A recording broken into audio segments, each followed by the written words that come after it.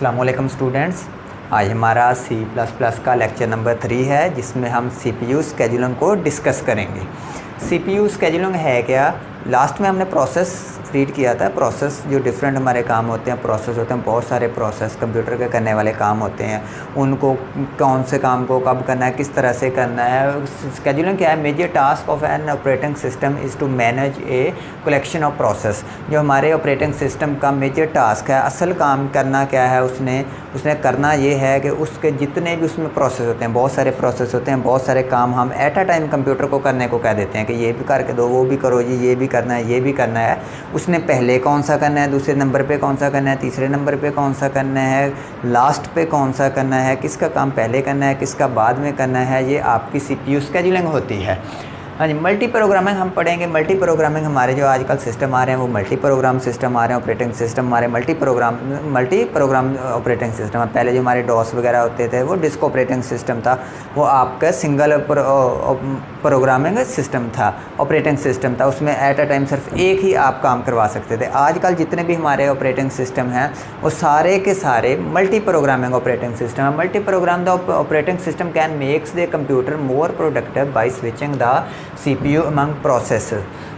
ठीक है जी। अब हमारा जो है एक ऑपरेटिंग सिस्टम है, हमारे जो CPU को है वो मोर यूटिलाइज़ कर सकता है। हम उससे बेहतर तरीके से काम ले सकते हैं। कैसे काम ले सकते हैं? हम अब डिफरेंट प्रोसेसेस के दरमियान उसको स्विच कर सकते हैं कि अगर हमारे पास दो काम है, एक बंदे का काम 10 मिनट का है, एक बंदे का काम 5 मिनट का।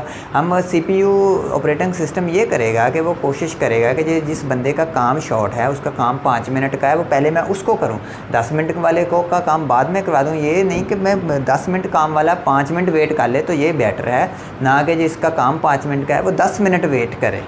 तो CPU अच्छा जी। The objective of multi programming is to have some process running at all the time. और मल्टी प्रोग्रामिंग का हमारा दूसरा मेन मकसद ये है कि हम चाहते हैं कि हमारा जो CPU होता है वो at all time, every time वो फ्री ना हो, ऑल टाइम वो कोई ना कोई काम करता रहे। अगर देखें, हमने कंप्यूटर को करने के लिए CPU को एक काम दे दिया है कि ये काम करो, CPU वो काम कर रहा है, उसने काम कंप्लीट कर दिया। जब काम कंप्लीट हो गया उसके बाद हम उसे दूसरा काम दे देते हैं। अब फर्स्ट काम के कंप्लीट होने और दूसरा काम के दूसरे प्रोसेस के वहाँ तक आने में जो टाइम है वो टाइम आपका ज़ाया हो रहा है। लेकिन हम मल्टी प्रोग्रामिंग में क्या करते हैं, इसमें क्या होता है, हमारा CPU ऑल टाइम हम उसको यूज़ करते हैं, हम उसको फ्री नहीं रहने देते। हमारा एक प्रोसेस चल रहा है, लास्ट लेक्चर में जैसे हमने किया था कि वो एक जो रेडी में पड़ा होता है, हमारा एक तो रनिंग में होता है प्रोसेस, वो रनिंग में काम कर रहा है, दूसरा उसके पीछे रेडी में पड़ा है। जब आपका रनिंग वाला कंप्लीट हुआ, फ़ौरन रेडी वाला लोड होके काम करना स्टार्ट कर देता है। इससे आपका CPU का टाइम बहुत सारा बच जाता है। अच्छा जी, CPU अच्छा जी, इससे हम हमारा होता क्या है, this should maximise CPU utilisation. अगर हम मल्टी प्रोग्रामिंग करेंगे, मल्टी प्रोग्रामिंग से हमारा CPU हम मोस्ट यूज़ कर सकते हैं। हम मैक्सिमम, हमारी कोशिश ये होती है कि जितना हमसे हो सके हम CPU को यूज़ कर सकें, उसको फ्री नहीं रहने देना, उससे जितना हो सके हम काम करवाएं। हम उसको हर टाइम बिज़ी रखना है कि आपने काम करते रहना है। आपने बिल्कुल भी एक सेकंड के लिए भी, बल्कि एक मिली सेकंड के लिए भी आपने फ्री नहीं होना। हमारा ये काम कंप्लीट हुआ, फौरी ये कंप्लीट करना शुरू, काम करना शुरू कर दो। ये कंप्लीट होगा तो फौरी दो अगला काम करना शुरू कर दो। स्केड्यूलिंग के हमारे ऑब्जेक्टिव्स क्या हैं, हम उसके क्या हम उससे ऑब्जेक्टिव्स हासिल करते हैं। तो सबसे पहले तो है मैक्सिमाइज CPU यूटिलाइजेशन। हमारा सबसे पहला मकसद CPU स्केड्यूलिंग का है कि हम CPU को मैक्सिमम नंबर ऑफ टाइम उसको यूज़ कर सकें, उसको यूटिलाइज़ कर सकें, उसको फ्री ना रहने दें। दूसरा है maximise utilisation of other resources. हमारे जितने भी रिसोर्सेज हैं, अदर रिसोर्सेज, आपका प्रिंटर है, आपका स्कैनर है, आपका स्पीकर है, आपका LCD है, जितने भी रिसोर्सेज हैं उनको भी मैक्सिमम आपने यूज़ करना है, मैक्सिमाइज यूज़ करना है उसको, उनको भी फ्री नहीं रहने देना। अगर एक काम प्रिंटर का करने वाला है, एक प्रोसेस है, उसको सिर्फ प्रिंटर से काम करवाना है, वो प्रिंटर उसका काम करे, और दूसरा काम है जो स्पीकर से करने वाला है, स्पीकर उसका काम करे। ये नहीं कि फर्स्ट का प्रिंटर काम कर रहा है और स्पीकर फ्री रहे, नहीं। हमने जितने भी इनपुट आउटपुट डिवाइसेस हैं हमारे, सारे के सारे को मैक्सिमम नंबर ऑफ़ यूज़ करना चाहते हैं हम।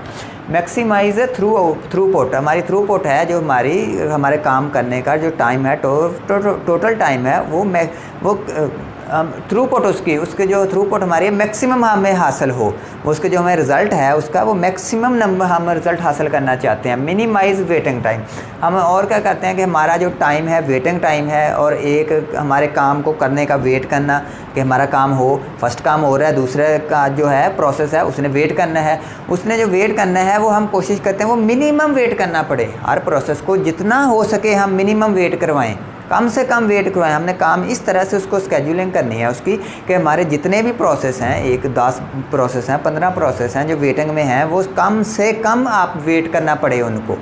उसके बाद आ जाता है जी minimise turn around time. Turn around time में आपका वेटिंग टाइम आया, टोटल टाइम आपका टर्न अराउंड टाइम आप उसको मिनिमाइज़ करना चाहते हैं। एक प्रोसेस है आपका वो न्यू से लेके उसके टर्मिनेट तक जाने में जो सारे का सारा जो टाइम है आपका वो टर्न अराउंड टाइम आ जाएगा, उसको हम मिनिमाइज़ करना चाहते हैं। उसमें आपका सबसे पहले वेटिंग टाइम आ जाता है, न्यू से आपका आया उसने रनिंग उसमें वेटिंग में उसमें न्यू से आपका रेडी में आया, रेडी से जब रनिंग में जाएगा, अगर उसको इनपुट आउटपुट डिवाइसेस नहीं मिली, अगर उसको 2 डिवाइसेस चाहिए, एक मिल रही है, वो उसने वेटिंग में आना है, उसमें वेटिंग में चला जाएगा कि जब तक दूसरी डिवाइस फ्री नहीं होती वो उतनी देर वेट करेगा। और आपका वेटिंग टाइम आ जाएगा। उसके बाद कंप्यूटेशन टाइम आ जाएगा, आपका एक काम को कंप्लीट होने में कितना टाइम लगता है वो टाइम आपका आ जाएगा, वो कितना टाइम, और इनपुट आउटपुट डिवाइसेज उसको मिलने में कितना टाइम लगता है। एक इनपुट डिवाइस उसके पास है, दूसरी लेनी है, उसने उन दोनों को डिवाइसेज जब उसको मिलेंगी फिर वो अपना काम स्टार्ट करेगा। ये सारे के सारे आपका टाइम टर्न अराउंड टाइम है।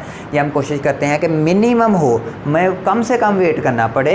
हमारा जो कंप्यूटेशन टाइम है किसी काम को कंप्लीट होने का के लिए टाइम है वो भी कम से कम लगे। हमें इनपुट और आउटपुट डिवाइसेस जो भी हैं वो जो मिलनी है, जो हमने लेनी है, वो हम चाहते हैं कि वो हम जल्दी से जल्दी जितनी जल्दी हो सके हमें वो मिल जाए। उसके बाद आता है minimise response time. Response time आपका मिनिमाइज़ हो, आपका एक प्रोसेस है उसने वो आ गया है, वो काम करना है, उसको रिस्पांस आपका सीपीयू जितनी जल्दी हो सके करे, आपका फर्स्ट काम जल्दी से जल्दी काम कंप्लीट करे, और नेक्स्ट जो आपका पड़ा है प्रोसेस उसको जल्दी से जल्दी रिस्पॉन्स करे, उसको ज़्यादा वेट ना करना पड़े। उसके बाद फेयरनेस आ जाता है कि आपका जो सीपीयू है वो हर काम के साथ फेयरनेस हो, सबको इक्वल राइट दे। ये नहीं कि एक को का काम करता रहा दूसरे को वो पूछ ही नहीं रहा, वो सबको इक्वल ही टाइम देगा। उसके बाद हमारी स्केड्यूलिंग आ जाती है। ये स्केड्यूलिंग हमारी 2 तरह की होती है, कि प्रिमिटिव होती है, दूसरी नॉन प्रिमिटिव होती है। प्रिमिटिव और नॉन प्रिमिटिव। नॉन प्रिमिटिव वो होती है कि जिसमें हम कहते हैं कि एक काम हमने दे दिया किसी चीज़ को, कंप्यूटर सीपीयू को करने के लिए, वो कर रहा है, उसके बाद दूसरा काम आ गया है, अभी वो काम फर्स्ट चल रहा है, हमारा दूसरा काम भी आ गया है। वो क्या करेगा, सीपीयू ये नहीं करेगा कि फ़र्स्ट के छोड़ के काम को सेकंड का काम स्टार्ट कर देगा। वो क्या करेगा, पहले फ़र्स्ट का काम कंप्लीट करेगा, फिर उसके बाद दूसरे का काम करना स्टार्ट करेगा। ये हमारी नॉन प्रिमिटिव स्केड्यूलिंग होती है। प्रिमिटिव स्केड्यूलिंग में क्या होता है कि हम अगर एक प्रोसेस चल रहा है, एक काम हो रहा है, उसके बाद नेक्स्ट प्रोसेस आ जाता है, तो वो क्या करेगा, अगर उसके पास प्रायोरिटी है काम करवाने की, उसके पास ताकत है कि वो पहले काम करवा ले, या उसका काम ही शॉर्ट है, सीपीयू क्या करता है, अगर वो कहता है उसको फोर्स करता है कि फ़र्स्ट को रोक दो, फर्स्ट जो आपका प्रोसेस चल रहा है उसको रोक दो, अभी उसको काम का वेटिंग में भेज दो और मेरा काम पहले करो, तो वो हमारा प्रिमिटिव शेड्यूलिंग आ जाती है, स्केड्यूलिंग आ जाती है। वैन ए प्रोसेस उसकी अच्छा स्टेट उसकी 4 होती हैं। When a process which from at the running state to waiting state, हमारा ये है नॉन प्रिमिटिव स्केड्यूलिंग है। हमारी जो फर्स्ट है, when a process which is from running to waiting state.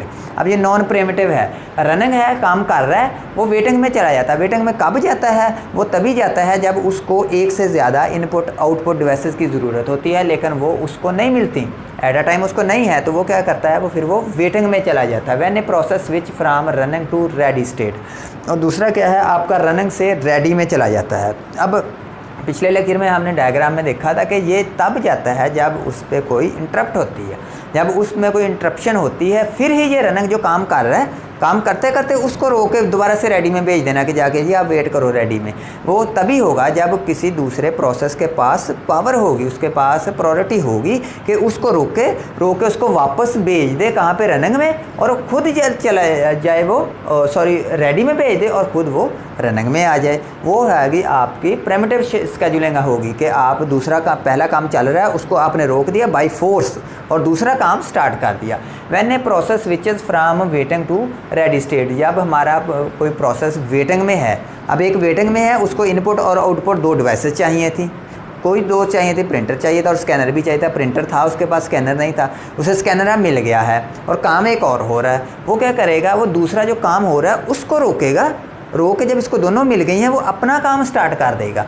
उसने भी बाई फोर्स उस जो पहला जो प्रोग्राम काम कर रहा था, जो सीपीयू अभी काम कर रहा है, उसको रोक दिया।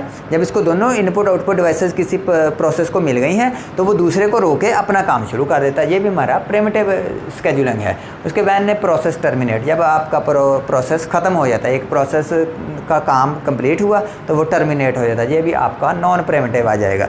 स्केड्यूलिंग हमारे एल्गोरिदम कौन से हैं? 4 तरह की हमारी स्केड्यूलिंग होती है। हमारा सीपीयू स्केड्यूलिंग करता है वो 4 तरह की करती है। फर्स्ट कम फर्स्ट सर्व, ये है फर्स्ट जो हमारी है, फर्स्ट कम फर्स्ट सर्व, जो पहले आएगा पहले उसी का काम होगा।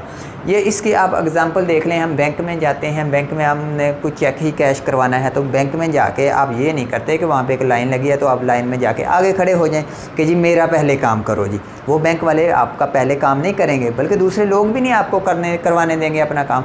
उसमें क्या है, उसमें आपको एक लाइन में खड़े होना पड़ेगा। जहाँ पर लाइन एंड हो रही है वहाँ पर आप आके खड़े हो जाएंगे। जब आपसे पहले वाले लोग हैं जो उनका काम कंप्लीट हो जाएगा फिर आपकी बारी आएगी। जो फर्स्ट पहले नंबर पे आएगा, फर्स्ट काम पहले आया, फर्स्ट सर्व, पहले ही उसी का काम होगा, दूसरे का काम बाद में आएगा। जो दूसरे नंबर पे आया उसका दूसरे नंबर पे होगा, तीसरे नंबर पे आया उसका तीसरे नंबर पे होगा, जो फोर्थ नंबर पे आया उसका फोर्थ नंबर पे काम होगा। इसी तरह से वो एक क्यू में काम चलता रहता है, एक तरतीब से काम चलता रहता है। सीपीयू में भी ये स्केड्यूलिंग होती है कि आपका ऑपरेटिंग सिस्टम स्केड्यूलिंग करता है कि आप उसने स्केड्यूलिंग इस तरह से की है कि आपके जो प्रोसेस आ रहे हैं सीपीयू को वो इस तरतीब से दे रहा है, जिस तरतीब से आपके प्रोसेस आ रहे हैं उसी तरतीब से प्रोसेस उनको आगे ट्रांसफ़र करता जा रहा है, वो उसका काम करता जा रहा है, टर्मिनेट होता जा रहा है, पीछे से नेक्स्ट आपका आ जाता है। शॉर्टेस्ट जॉब फर्स्ट, जो आपकी शॉर्टेस्ट जॉब फर्स्ट सेकंड जो स्केड्यूलिंग है वो आपकी सबसे जो छोटी जॉब है, वो सबसे स्मॉल जॉब है, वो पहले होगी।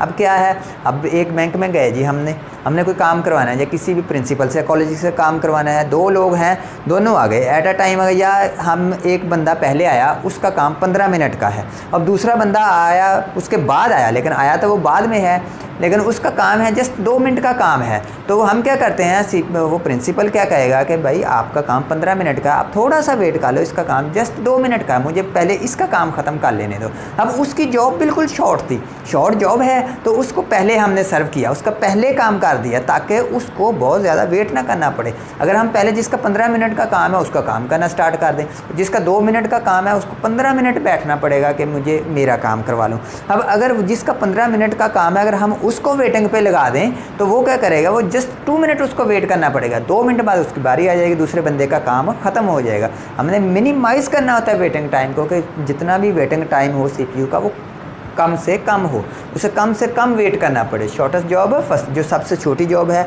वो पहले सर्व होगी। अगर एक काम है वो हो रहा है, हम कहते हैं एक मेरा काम 10 सेकंड का है, वो 5 सेकंड चला, उसके बाद एक और काम आ गया वो जस्ट 1 सेकंड का था, जो 5 सेकंड वाला काम चल रहा है अभी उसने 5 सेकंड और चलना है, वो क्या करेगा, वो काम स्टॉप कर देगा, वो 5 सेकंड वाला स्टॉप हो जाएगा और जो 1 सेकंड वाला है वो 1 सेकंड चलेगा और काम ख़त्म करके 5 सेकंड वाला दोबारा से अपना काम स्टार्ट कर देगा।